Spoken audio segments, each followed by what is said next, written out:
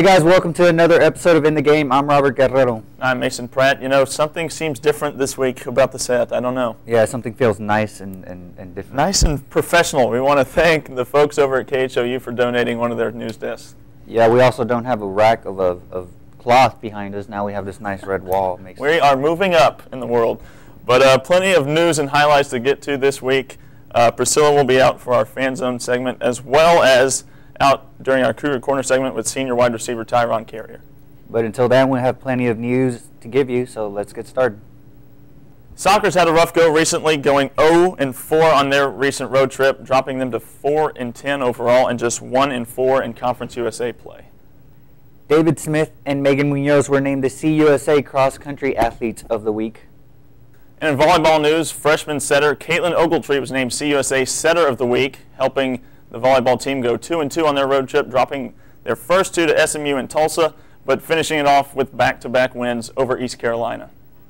After that excellent defensive performance against ECU, Philip Stewart was named the CUSA Defensive Player of the Week with his 2 picks. And after passing for 304 yards in the 56-3 win over East Carolina, Case Keenum moved into sole possession of second place in career passing yards. He is now less than 1,200 yards away from the all-time record. Golf tied for first in the Fighting Irish Gridiron Classic, and James Ross was named CUSA Golfer of the Week after his performance in that same event. And that's it for all the news. Let's throw it out to some highlights.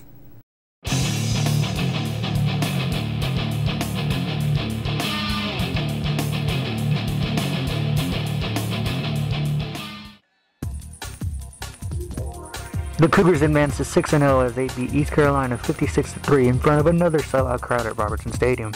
Quarterback Case Keenum threw for 304 yards with 3 touchdowns. The running back core stepped up big. Charles Sims led the attack with 84 yards and 2 touchdowns, and Michael Hayes and Bryce Bell combined for 107 yards and 2 more touchdowns. The defense stepped up big as they racked up 9 sacks and 4 interceptions. Junior linebacker Philip Stewart registered his first 2 picks of the season, and freshman linebacker Derek Matthews and sophomore defensive back Thomas Bates also had a pick in the game.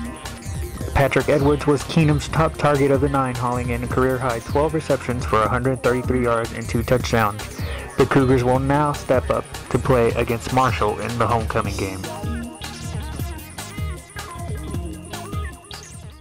All right, we're going to take a quick break, and when we come back, Robert and I will recap the pounding of East Carolina as well as preview the homecoming matchup against Marshall. So stay right there.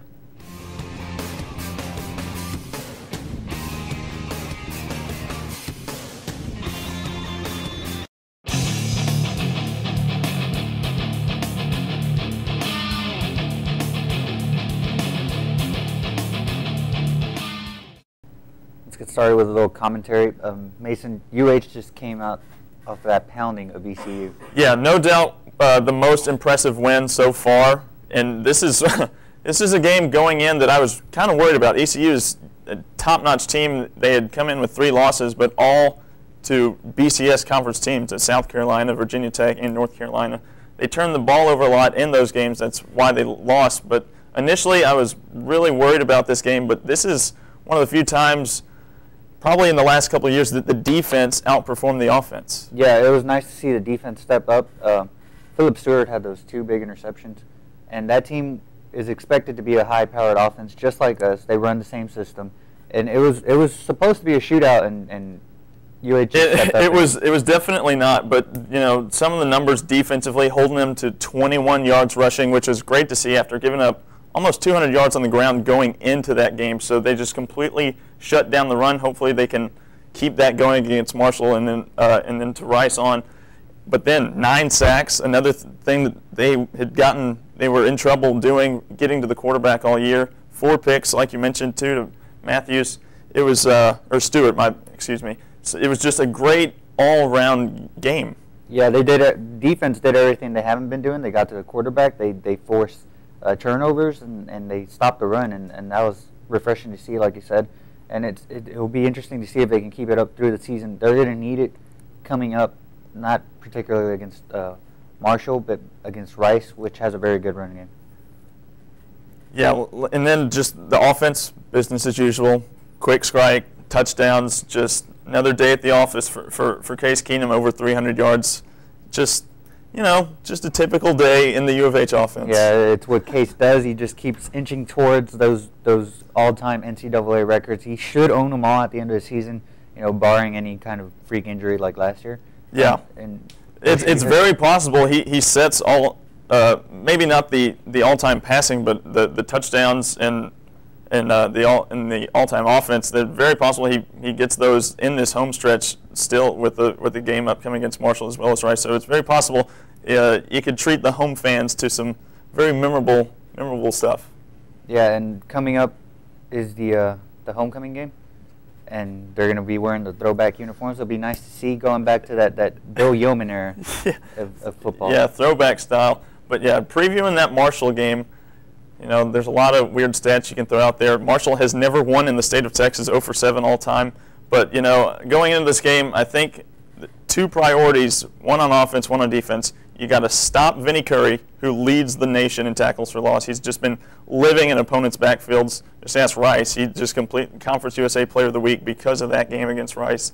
And then the new quarterback got his first start at Rice last week, and they didn't have any rushing touchdowns going into that game. He gets 2. He's definitely one of those guys. He's not going to beat you with his arm, but just 100 yards passing and a pick. But on the ground, over 100 yards, 2 touchdowns. So I think if they can stop both of those guys, great chance of winning. It's dangerous for the UH defense. They finally got a game where they stopped the run, but now there's 2 offensive threats running the ball with the new quarterback in place, and he can run the ball, and that's what he did. Like you said, he got the first 2 rushing touchdowns for ECU of the season, 5 games in. Which is almost unheard of. I don't even know how that's possible, but statistically speaking, this is a game that they should take care of business, because Marshall, one of the worst offensive teams in the country, no doubt the worst in the conference. They just, like we said, just cannot run the ball, just struggling all year, and that's probably why they made that switch to A.J. Graham. Yeah, Marshall needs to come in, and Vinny Curry is a defensive beast. He's a monster. He's an NFL player for sure. Oh, no doubt. And he'll be playing in the NFL next year. And it'll be interesting to see if our line can stop it. Also, our running backs are pretty good blocking running backs. That's something that isn't said very much. All 3 of them are very good at protecting Case and giving them that extra that's 2-3 something, seconds. for as much as they run the ball well as they receive the ball, they don't get credit in that field. That definitely can block.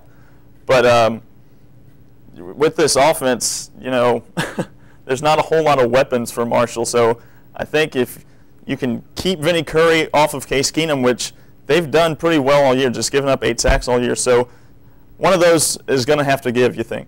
Yeah, I think Case is just an excellent quarterback when it comes to sacks. He has excellent pocket presence. He can feel the rush coming, and he can move out of the pocket. He can make stuff happen. You saw it in versus La Tech, where he just ran around and then just heaved it up, and good things happen when he. And it's not even about scrambling like an A.J. Graham can. It's just making those subtle movements, getting away from what would be sacks. And yeah, like you mentioned in that Louisiana Tech game, that's one of the reasons they got back into it. Just subtle movements in the pocket, throwing the ball down the field. But I think going into this game, as well as if they play their brand of football, it should be a blowout, no problem. Yeah, it should be no problem for U of H. All right, well, that will do it. Let's send it out now to Priscilla Riojas in our Fan Zone segment.